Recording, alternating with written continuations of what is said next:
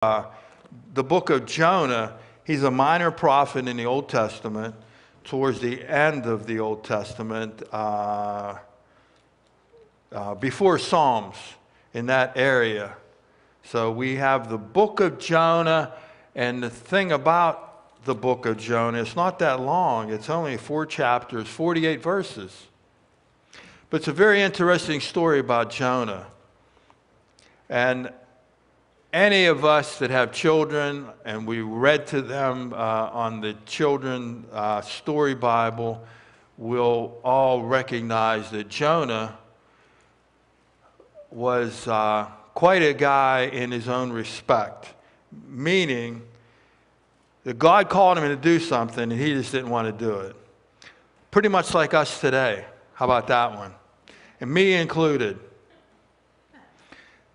So if we're looking in our Bibles here, the heading of the first chapter says, Jonah runs from his mission. And it says, and now the word of Adonai, which is another name for the Lord, came to Jonah. And it said, rise and go to the great city of Nineveh and call out to her, for their evil has risen before me. So here we go. Well, Jonah, he was a prophet of God. Okay? Should he be running anywhere other than doing the Lord's will? That's one thing that's sort of stuck in my mind. This Jonah, he actually has a book in the Bible, but yet he's not doing anything that he's supposed to be doing. Here again, much like the humans that we could be us, God tells us something, we're going the other way. But God tells him to go to the great city of Nineveh. So you're sitting there thinking, okay, what's the big deal? Why just doesn't he go? Well, Nineveh was the capital city of Assyria. Well, guess who Assyria was? They were enemies of the Israelites. Jonah was a prophet. He wanted, God wanted him to do certain things as a prophet. And we always think of prophets, pretty good guys. Well, when you really do the research in Jonah, he was critical, complained. I don't know why God really chose him. But the thing was, the story really isn't about Jonah. It's about God's compassion and his mercy. Because if I was God and Jonah did what he did, I would have had to fire him. He wouldn't be working for me anymore. So Jonah, God says, go to great city of Nineveh.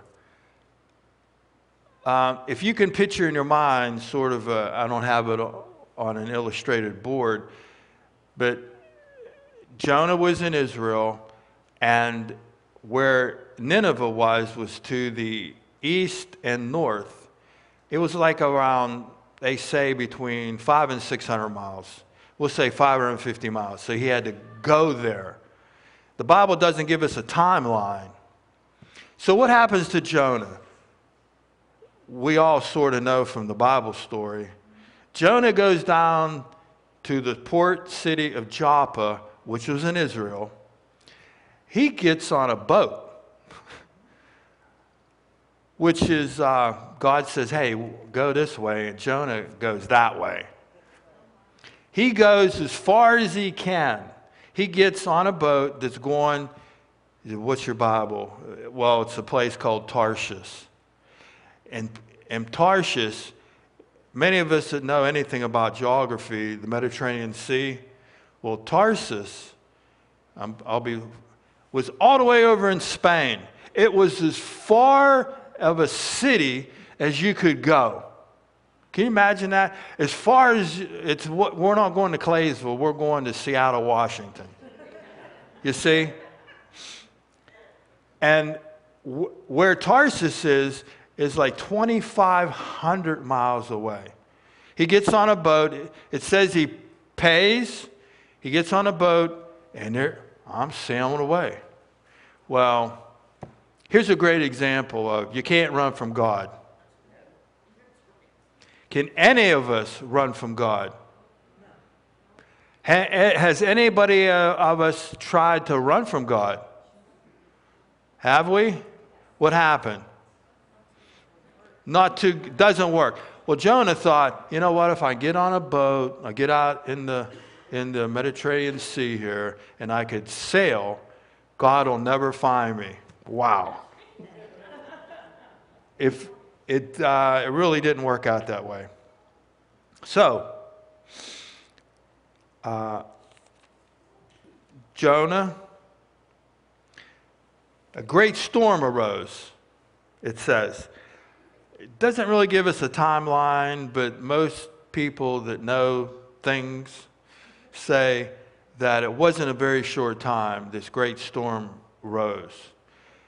So where's Jonah? He's hiding down in the bow of the ship, and he's sleeping. And these men that are tending the ship, the sailors and everybody, and they're franticking. And they are praying, each one to their own God, the Bible says. Now, obviously, they were pagan. They didn't believe in the God that Jonah did. And they were praying, and like, what are we going to do? They start throwing their cargo overboard to lighten the ship because they're thinking, well, the ship is going down. That's it. We're done.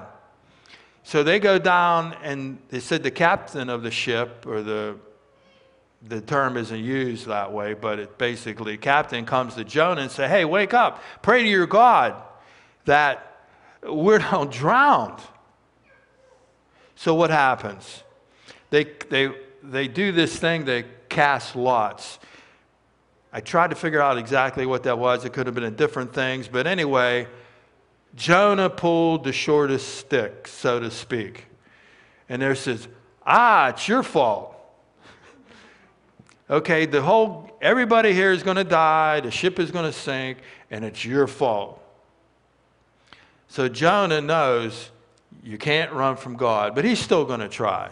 So he says, as we look further into the story, we can see that Jonah said, well, just throw me overboard.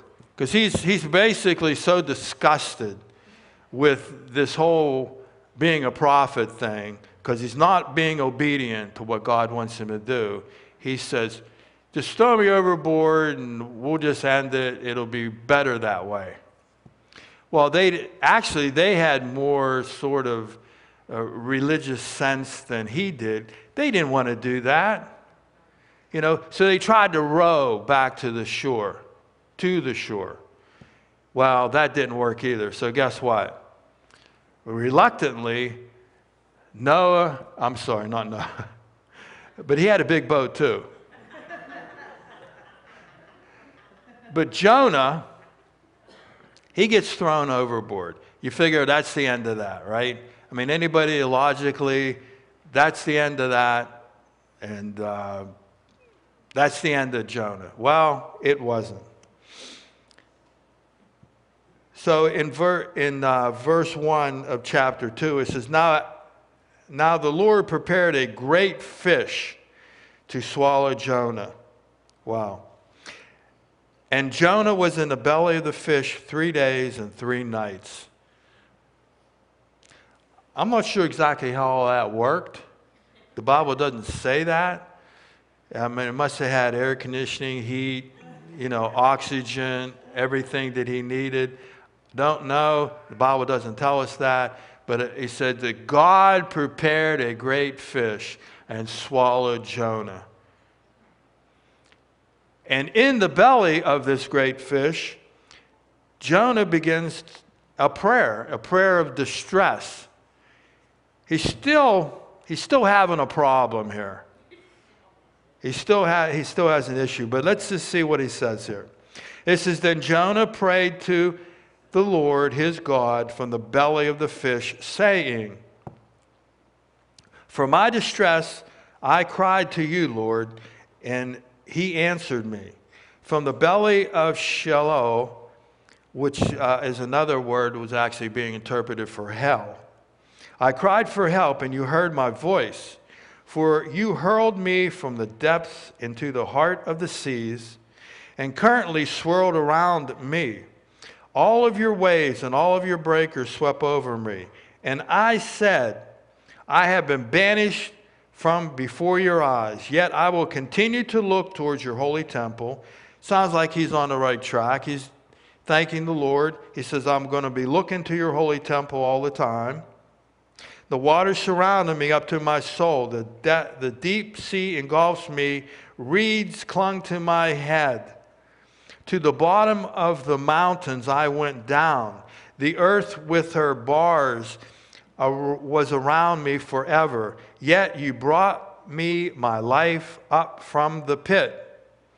Adonai, my God, which is another word meaning Lord, as my soul was fading from me, I remembered you, Lord, and my prayer came to you towards your holy temple. Those who watch worthless, empty things forsake their mercy. But I, with a voice of thanks, will sacrifice to you, that I vow I will pay. Salvation is from Adonai. Then the Adonai spoke to the fish, and it vomited Jonah out unto dry land. That took 3 days. He had seaweed wrapped around his head. He was fighting the Lord, but it took 3 days. And he finally came to some recollection of what was going on. Now, you're thinking to yourself, why didn't he just go to Nineveh? Why get on a boat that's going to take him 5 times further than what he should have went? Well, he didn't like the Assyrians. He didn't like the Ninevites. Why? They were enemies of the Israelites. They were enemies. And even at times, they had, the Assyrians were like the Roman Empire of their day. They were taxing Israel. They were fighting with them, warring with them. So he did not want to see them hear the word of the Lord. Now, this was a prophet, so you can understand how God was sort of like, hey, you're a prophet. Well, he was okay in his own country. He was okay speaking to his own people, but he didn't want to tell anybody else. That's the sad part, because we can see that how do we react sometimes today? Do we want to stretch ourselves and say, I really don't like that certain neighbor, but I really don't want to tell him or act friendly towards him? Well, if we're a Christian, we better. And I think we're all guilty to that to a certain point. But Jonah said, I'm not going to go speak to those people. So it took a great fish to bring him back. So Jonah obviously was disobedient. He ran from God. And I was trying to put a title on this sort of sermon. And it was like, I thought, king of the road. He thought he was king of his road. Okay? I'm going to be the king of my life. I'm going to do what I want to do. I'm not going to Nineveh. I don't care what you say, God. Or you could title it, Don't Be That Guy. Right? Don't be that guy. Don't be like Jonah, the complainer, the runner, the running man. He was a runner, man. The guy, he could have been in the Olympics for God, running the other way. Am I right? Instead of him going towards God, he ran away. And he was running far away. So he was a complainer. He had his own opinion, routinely questioned God, became angry, and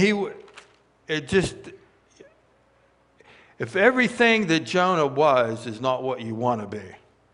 And I think it gives us a great contrast of so many times, obviously, in the Bible, we read about people who did the right thing. Well, Jonah was the guy that he didn't do the right thing. And if anything that we should learn, we should always try to do the right thing. So Jonah, he wanted to see the Syrians punished. He didn't want to see them come to know the Lord of salvation. And obviously he knew better than God. He lacked mercy, forgiveness, wanted revenge and bitterness in his heart. So I think we can look at this story and we can say, okay, don't be that guy. We got Jonah to show us not what to be. We were talking about in Sunday school bearing fruit. I'm trying to figure out the fruit that Jonah had. I didn't see too much fruit. He was not doing what he should have been doing. And I think all of us have been guilty at one time or another to be in that situation.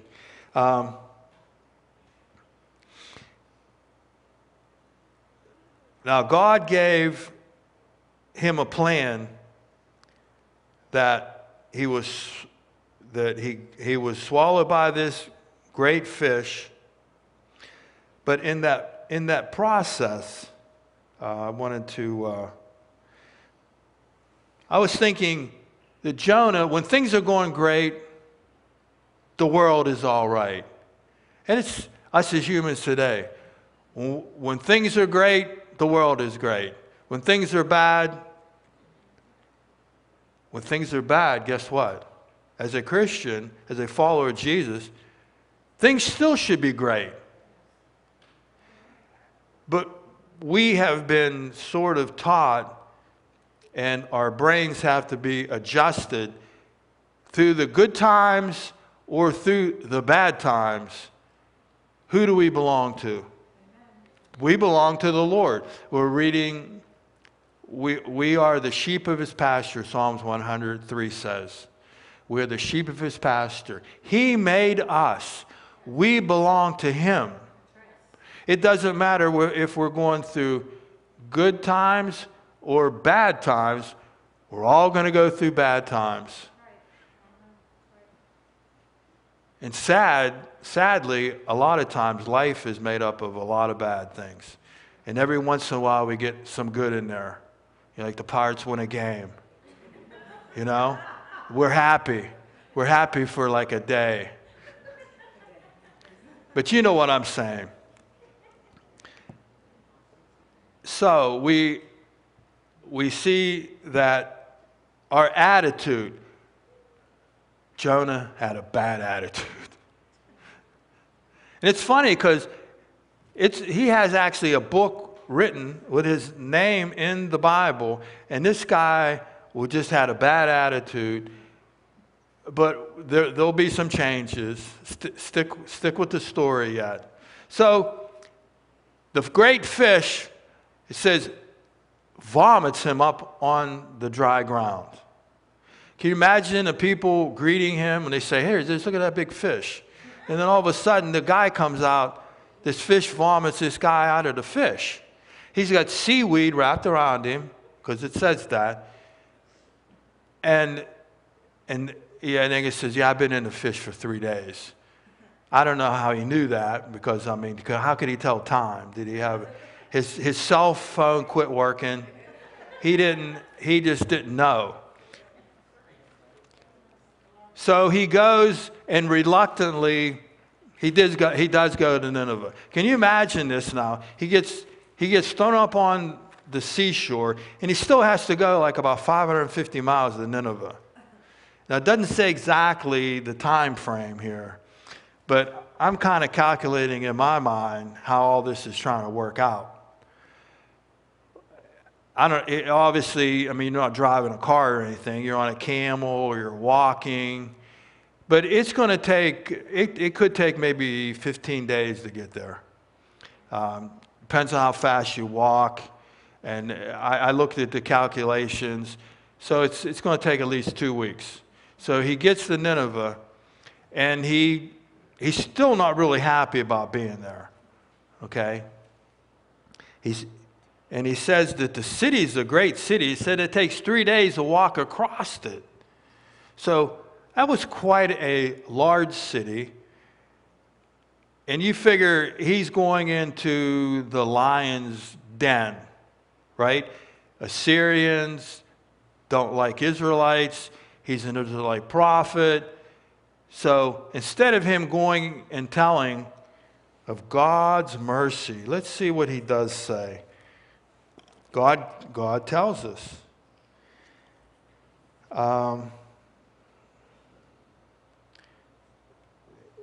It says here in chapter 3, it says, now the word of Adonai came to Jonah a second time. Now remember, the first time he tells him to go to Nineveh. God hadn't spoken to him the second time until right now. And he says, rise and go to Nineveh, the great city, and cry out to the proclamation what I am telling you. So Jonah rose and went to Nineveh. Wow, that's pretty good. He listened that time. And Nineveh was a great city of God, the length of 3-day journey across. So Jonah began to come into the city for 1-day journey. I guess he went in for 1 day. He cried out saying, I wish it would tell us more, but it does say, this is what he said. Another 40 days and Nineveh will be overthrown. That's it. 40 days, you guys are all going to be overthrown. That's it. Doesn't say God loves you, things are going to be great when you repent. He says that Nineveh is done. Now he says that. But what happens next? What happens next? What does the king do? This is amazing because the people listened and Jonah didn't. It said these people believed. He goes, man, we're going to be destroyed. He said they started fasting and praying to the God of Jonah. They put on sackcloth, which was like a burlap sort of a thing to make them uncomfortable. They fasted and they were repenting. They were drawing close to God, saying, we're sorry, repent. This thing that I don't see here, which I'm not sure why, this repenting, it's like you're going to be overthrown in 40 days. You imagine if there was a prophet that came to your house and says, in 40 days you'll get right with God because this is going to be it. You're done. The whole great city. And these people got right with God. You know, that's usually the strange part, because it usually doesn't happen that way. It's like people are hard-headed, they don't listen. Jonah was the great example. If anybody should have listened, it was Jonah. But see, his heart wasn't right. He was like, these are my enemies. God, I can't deal with them. What is this is showing that God's mercy is not only for the people of Jonah, they're for all people. They're for the Gentiles. They're for you. They're for me. The mercies of God are for us. Yes, God had a chosen people, which was Israelites, but as Christians, we are now grafted in to God's belief system. We are grafted into the Bible. Paul's great missionary journeys was to the Gentiles. It wasn't to the house of God. And he was a Jew, but he had a heart for the Gentiles. Now Jonah, as we can go on to see, so these people got right with God. God was going to spare them. Now my way of thinking was this when I was reading this. See what you think. Now if that's your enemy, wouldn't it be nice to get along with your enemies? That's what I'm thinking. You know, why fight with your enemies if God's going to change their heart wouldn't you want to get along with them instead of fighting and carrying on? Jonah, man, he was like, I don't like these people. I want them out of here. I can't wait until the 40 days are up. And God's going to destroy them. So what happens, as we read the story, is that they repent. They get right with the God, the God of the universe. But what happens to Jonah? In chapter 4, it says, Jonah's displeasure. He doesn't like it. Somebody needs to, he needs to come to church service and get right with the Lord, it seems like to me. Jonah. But it gives us a contrasting situation to see, even though Jonah did what he did, God still used him. And what God will use each and every one of us. The Bible says the callings of God are without reproach. If God has called you to do something, he doesn't change his mind and say, I'll use the other guy down the street, or I'll use somebody else in the church. If God has called you to do something, if God has called you, just like Jonah, God called him to go to Nineveh, he wasn't getting away from it. God called him. And I think that speaks to us today. Each and every one of us, if God has called us to do something and to be something, he is never going to let it go. Now, we can vote. We could be like Jonah and say, no, don't think so. I don't want to be that guy. I want to do what the Lord, if the Lord has said to do something, that's who I want to do. Now, God is still trying to get a hold of Jonah's heart.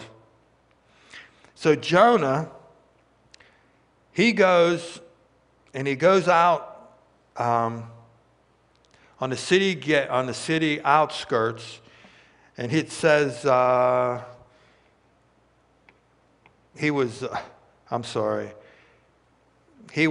he sat there and he made a tent to cover himself. It says in verse 5 of chapter 4, verse 5. So Jonah went out from the city and sat east of the city. And there he made a tent and sat under it in the shade until he saw what would happen. He's like, oh, what's going to happen? Okay, he's apparently not sure what his mindset was, but I'm going to hang around for a while, right? I want to see what God's going to do. Well, obviously, they did repent, so he was ticked off about it. It displeased him. He didn't want to have the deal with these people anymore. They're my enemies. They've caused me a lot of problems, a lot of grief. So he makes this tent, and it says, and God was showing him something. God prepared a plant, and it grew up over his head to shade him. Now, this plant grew overnight. It shaded him. He says, but God at the dawn the next day prepared a worm, and the worm came and ate the plant. And then he was really mad. Okay, the plant that he didn't grow, that he didn't plant, now is gone, but he still wants to complain. I guess you could say, entitle it, Jonah the Complainer. Complained about everything. So God spoke to him, and God said to Jonah, that's in verse 9, he goes, it is good for you to be angry about this plant. It is, he said. I'm angry enough to die. So Jonah, because a plant wasn't shading his head, he wanted to die. You ever know people like that? I mean, just the slightest thing. I mean, they just like go off. My dad was like that to a certain point. It was more isn't joking, but just the smallest thing, it just set him off. He was like a Jonah. we should be a little bit more tempered. Am I right? A little bit more tempered and those type of things. So this plant grows up, shades him. He's watching to see what's going to happen to the city. And all of a sudden, the next day, this worm that God sent ate the plant. And now Jonah wants to die. That's it, I'm done. I want to die. But Adonai said, you have pity on the plant for which you did no labor to make it grow. It appeared overnight and perished overnight. Shouldn't you have pity on Nineveh? So God really speaks to him. That's the third time. Shouldn't you have pity on Nineveh that had, and your Bible probably says, 120,000 people who don't know their right hand from their left, as well as the many animals that it has. So God is trying to show him his compassion for people. These were still people, even though they weren't serving him at the time. In fact, this same judgment that was pronounced on Nineveh was the same type of language that God was speaking of Sodom and Gomorrah. And most of us know what happened there. Sodom and Gomorrah was wiped off the face of the earth. And even the Lord came down out of heaven to look at Sodom and Gomorrah and to see. He said that word came up from earth to see how bad Sodom and Gomorrah was.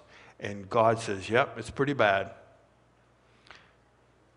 So how are we, what is our attitude towards the people that sometimes we don't get along with? And obviously Jonah will preach to 120,000 people that were spared. So what is our attitude? Our neighbors. And I've told this story before. If I repeated myself, I hope you understand. But I was working one place for a company, and all of a sudden, everybody else got fired, and I was the only one that was still left. And they brought in new people, a new boss, new workers. Well, here all of a sudden, I've been working there for so many years, and I was the outsider. Can you imagine that? Here I am putting in my time, like 5-6 years, and now I become automatically the outsider. And they did not like me. For whatever reason, they just didn't like me. I was the outsider, sort of like the Ninevites were to Jonah. And the boss, I felt very strongly that I was going to be fired. You know, things just weren't flowing my way. You know what the Lord said to me? What did the Lord say to me, those that know the story? Did you pray for them? And it was like, what a revelation. The Bible says to pray for your enemies. Okay, so I'm thinking, wow, that's a pretty good idea. I'm a Christian, and we're supposed to pray for those that don't like you, your enemies. And I felt like they were my enemies. And even though I wasn't causing any problems, I wasn't, starting fights and causing issues. I was trying to be a good Christian. God says, pray for them. Or he asked me, did you pray for them? And I was like, no, Lord. And then it's like, well, I think I should. So I did. I just, say, Lord, just bless these people. And, I don't know what the problem is, but I want to be a good Christian. Well, in a period of about 2 weeks, everything changed. It was the Lord. After 2 weeks, things just sort of just changed. There was a change of heart with people, change of heart. And when I left there on my own, without being fired, then I got along with everybody. And that's the type of attitude we should have. Don't be that guy. Don't be like that Jonah, complained and carried on and displeasured and like, Lord, I just want to die. Can you imagine that? He preached. People got saved. We'll use that language. He spoke to 120,000 people. They got saved. They came to the Lord. They got saved. Jonah was still mad. Right? He was still mad because he wanted judgment. He did not want to see God have mercy on them. He wanted judgment. He wanted them destroyed. He wanted them to be like a Sodom and Gomorrah, wiped off the face of the earth. Wow. So we have to check our hearts. Don't be that guy. Don't be that person. So I speak to you today. I'm also speaking to myself. Is when God speaks, we should listen. Now, obviously, we know that Jonah, he listened, but he said no. God said go, and what did Jonah say? No. So in that, we have to realize that, at least for myself as well, and I'm sure you as well, that the Lord, his ways are not difficult. Jesus says, my burden is light, and I will take care of you.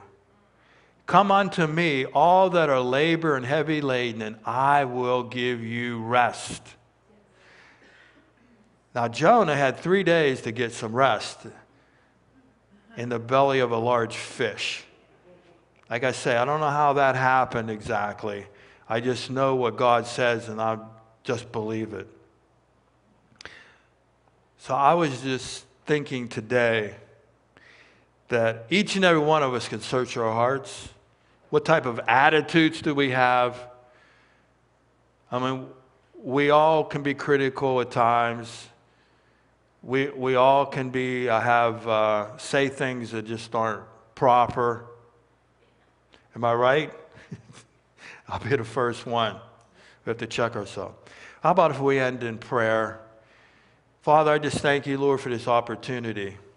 And maybe if I may just ask if anyone, Father, just by maybe the slipping up a hand, say, you know what, I really need prayer. I'm really going through something with maybe my people at work, attitude that I may have, my neighbors. Doesn't matter, Lord. That you would bless each and every one of us. That you would speak to us today. Speak to us today. Draw us close to you. Let's not be that guy.